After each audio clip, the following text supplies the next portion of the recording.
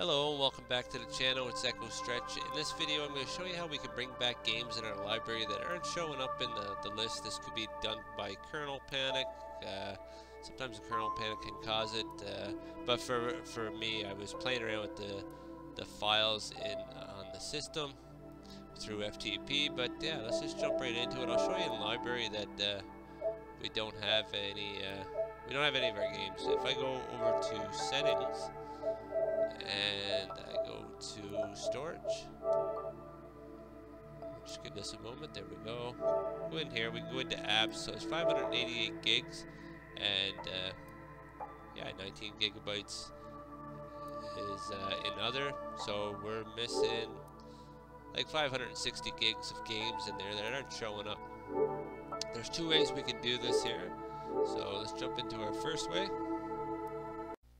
Okay, so if we do have a backup, we can do a restore. I know most people probably don't have a backup. We don't really go over it in the channel. But if you don't have a backup now, you should probably get a backup just so that way you'll always have it. We will be doing a backup after I get everything fixed. I just so happened to install 7.55 today, and I did a fresh install, I should say, and I started installing my apps and games again.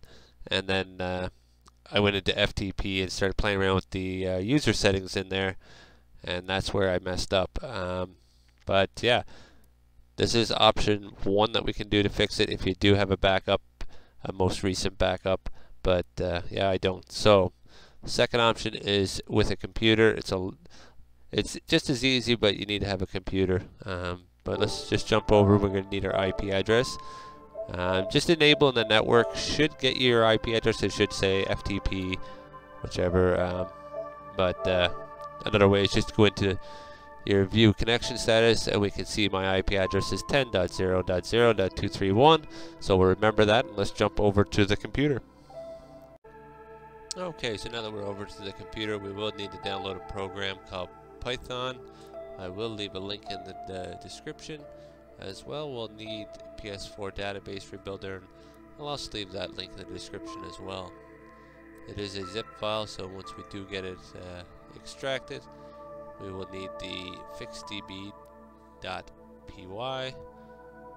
We can just go ahead and just go up here to our window here, and we'll just type in PowerShell, bring that up. Now to execute it, we will just need to type in py for Python, and then we'll type in fix_db.py, and then our IP address, which is 10.0.0.231. Go ahead and hit enter, and as you can see, it is finding everything that is there, and it was pretty quick. We are done now. We can jump over to the PS4. Okay, so now that we're over to the PS4, you can see that it's not added back yet, but our games are there, which is good. I think that we can actually bring them out here as well. If we just launch our browser and we just close it out, and yeah, there we go. There's all our games. Okay, so before I end the video, I just wanted to show you that we can go ahead and back up just so we have a backup and we don't have to do that again. You should do it every once in a while. If you change any games or anything on your system you change, you should do a backup. And it's pretty simple. You can just plug in a USB drive and just hit backup. So I will show you. It's waiting for payload. Launching the payload. Backing up to USB, and it shouldn't take too long at all. Just give it a few seconds, and it should be done. Okay, and the drive is still flashing, so